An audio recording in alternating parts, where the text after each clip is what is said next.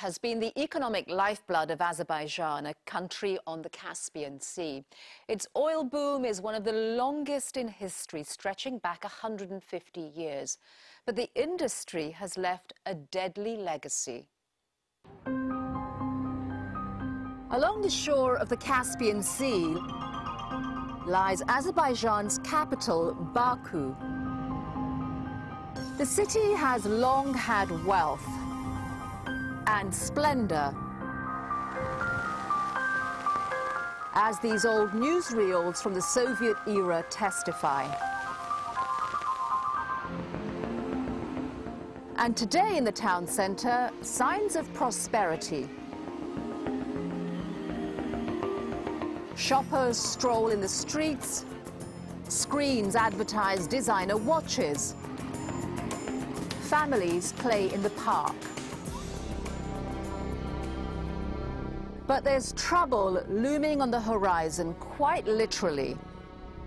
At the city's edges, towers and derricks rise in a dirty haze. Rigs crowd in on people's homes. The oil industry is a bedrock of Azerbaijan's economy, but in Baku it's created a great paradox because oil, the very source of the city's financial salvation, is putting the lives of its own citizens at risk. This abandoned factory on the edge of Baku used to process byproducts from the oil industry to create iodine.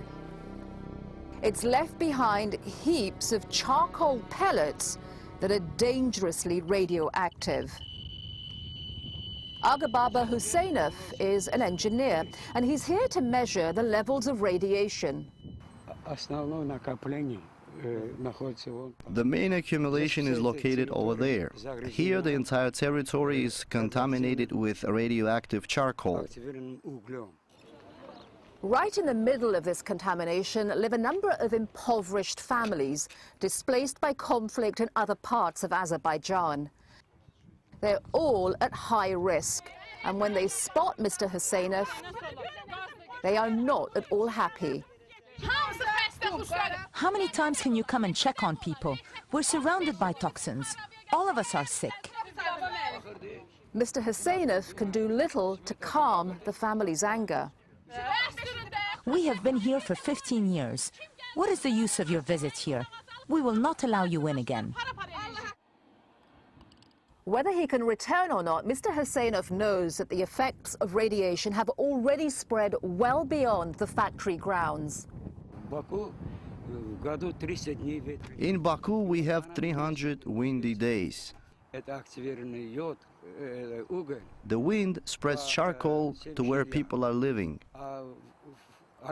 The charcoal contains dissolved radium. Pollution caused by the oil industry is putting current and future generations in the area at risk, like these newborns in a clinic not far from the factory. Doctors report high levels of respiratory infections, TB, skin diseases, tumors and congenital abnormalities. A polluted environment definitely causes problems with human health. Rasin Satadzadeh is head of environmental policy with Azerbaijan's government. He's not got an easy job since the Absheron Peninsula, where Baku is located, is one of the most polluted areas on Earth. The impact isn't only on people's health. Oil is also threatening to choke off Baku's plans to expand. Big oil forms a noose of highly polluted districts around the city, in the very places where Baku needs to build to house its growing population. The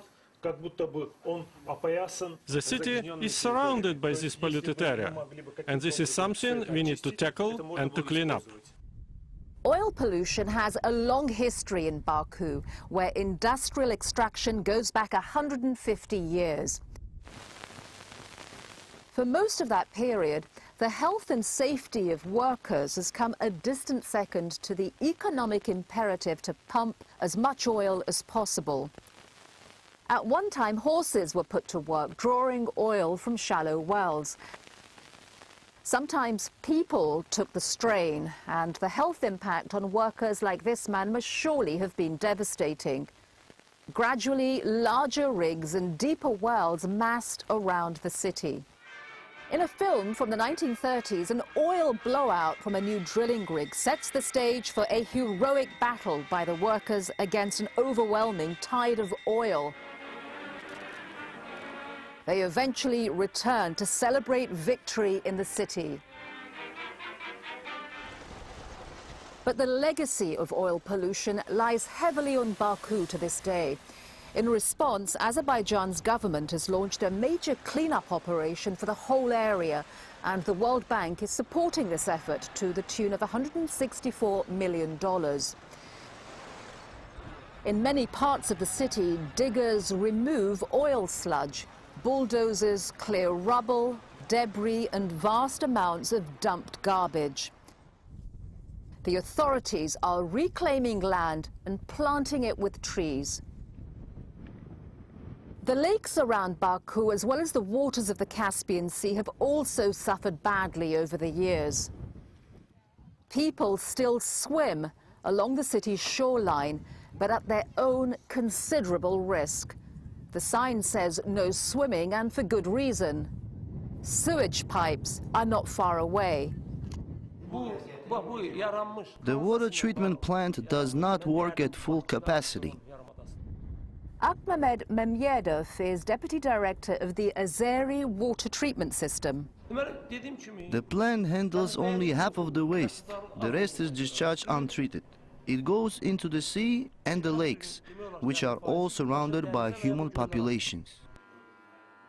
As a result, water from the lakes and bay in the Baku area is highly polluted with both oil and human waste, all too visible in this filthy water being tested in the laboratory. The Caspian Sea itself has already seen its fish catch drastically reduced. Now, a new water treatment plant and a new pipeline to carry waste out of Baku's lake area are under construction. At long last, there's relief in sight for the families at the abandoned iodine factory. The plant is soon to be cleared and cleaned, and they will be offered homes in another location.